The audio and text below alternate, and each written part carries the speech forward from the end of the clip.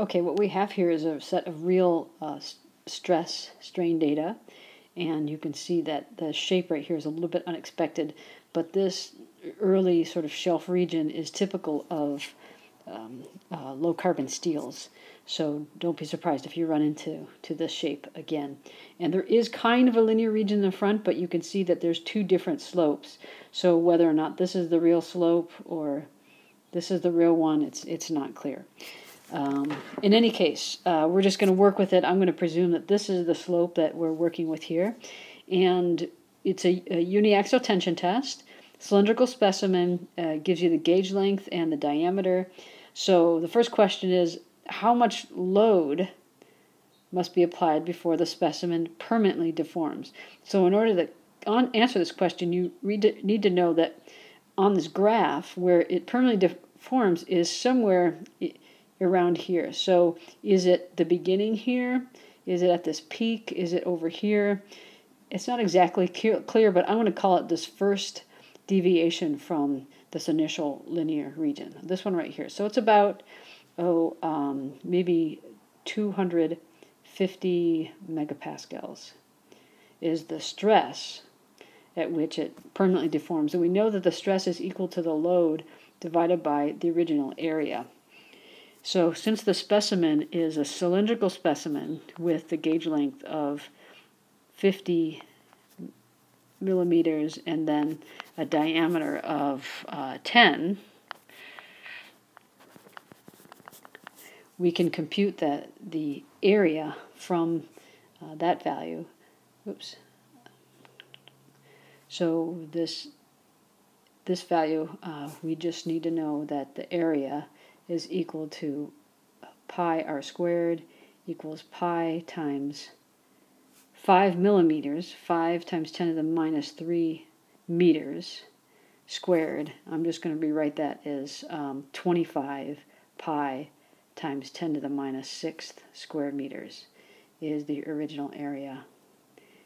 And the question is around the load. How much load before it permanently deforms? So we know this is the stress at which it yields. And here's the area. Let's compute the load. So the load,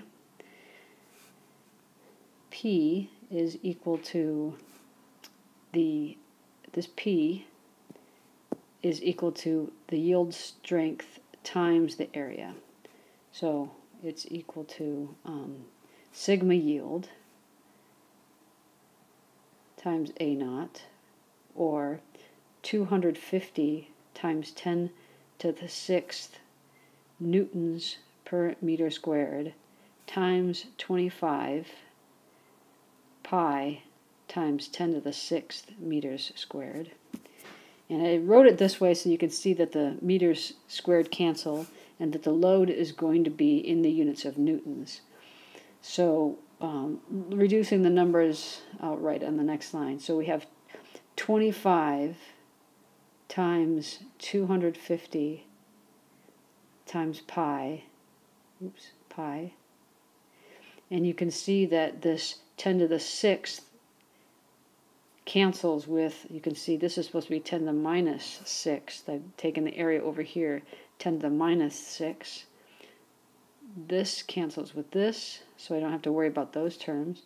And I know that it's in units of newtons. So it's equal to 25 squared times 10 times pi newtons. What is 25 squared? It's like 625, right? 625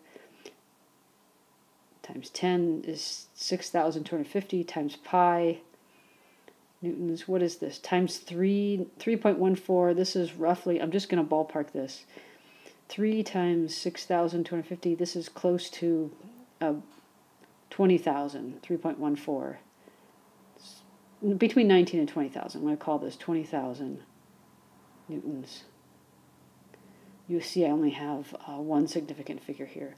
So if you use a calculator, you'll probably get a more accurate answer, but this is just first cut ballpark figure. About 20,000 newtons is the load.